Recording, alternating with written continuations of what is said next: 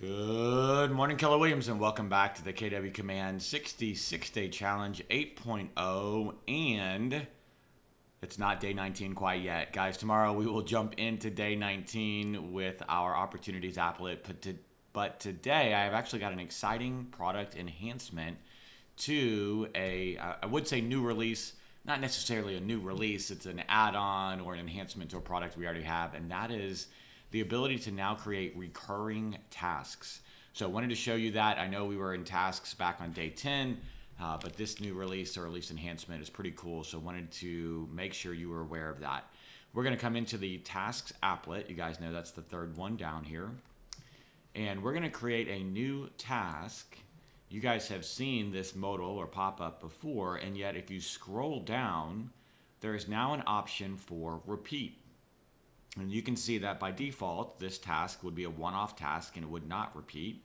But if I click on the drop down, I've got the ability to repeat this task every single day, every week on the specific day that I'm on right now. So today's Thursday, so I could say, hey, I want this task to repeat every Thursday. It could be every month on the third Thursday, which today is the third Thursday. It could be every year, but specifically on today, which is October 19th, or then we could go custom, and you're gonna see when we do custom, man, the world is your oyster here. We can decide how often we want it to repeat by day, week, month, or year, and then what day we want it to fire on. So maybe it's every second Tuesday.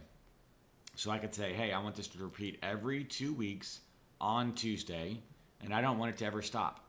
Now I need to make sure I unselect Thursday, because right now this task would fire every second Tuesday and every second Thursday. So you can see that we can multi-select days. But if I wanted this to only fire every other Tuesday and never stop, we could do this. We could also say, hey, repeat one time. We don't need it to repeat, right? We just want it to repeat one day, but on this date. Right? Or we could say every year on this date. I know a lot of people have the birthday smart plan as an example, but they don't want to fire a Twilio text. They don't want to fire a Facebook message. They just want one reminder to call the person, right? They don't need 3 additional tasks and a text message. This would be a great use case where you could actually know my birthday is March 15th. So you could set up a task that would recur every year, right, on this date. And so we would go find March 15th, and you would say every year, set repeat.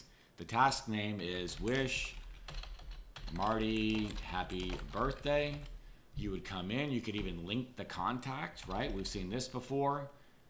So we could find old Marty McFly and say, link that contact, wish Marty happy birthday. Here's the contact. This is going to be a call-based task. Wish him HBD, happy birthday. We don't need a new hyperlink. It doesn't have a high priority level. But the due date, right, we're going to change that. We're going to make that March 15th. And apply. We don't need it. It can be an all-day task. Yep. And then we're going to custom repeat that. And you can see it's going to repeat every year on March 15th. We would set that repeat. If we created this task, you're going to get a task March 15th of 24 to call me, wish me happy birthday, and then March 15th of 25 to call me, wish me happy birthday, so on and so forth. So it is a solution for those that want their own sort of custom tasks around.